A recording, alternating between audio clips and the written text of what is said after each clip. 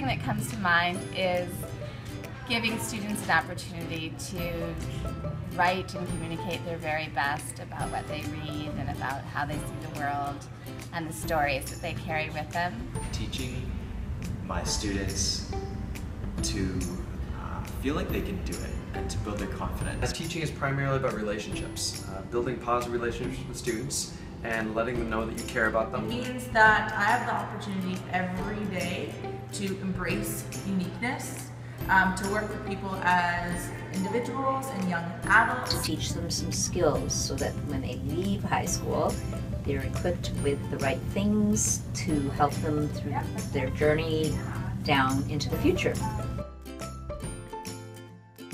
If I can teach them to believe in themselves, that's what I'm looking for. We have people that realize that all children don't fit in a box, and it is my mission to help those kids out.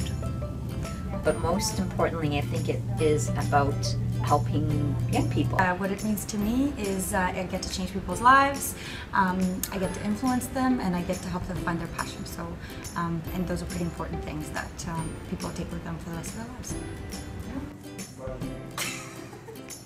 Meaning that as a teacher, I can actually have an effect on people's lives and in a way change the world. My hope is that when I get old, I can retire knowing that the world's a better place. I had a hand in it. And actually get to see a lot of my students grow from being a little teenager to a grown adult. It's a really cool experience. I'm very grateful to my students to give me that opportunity.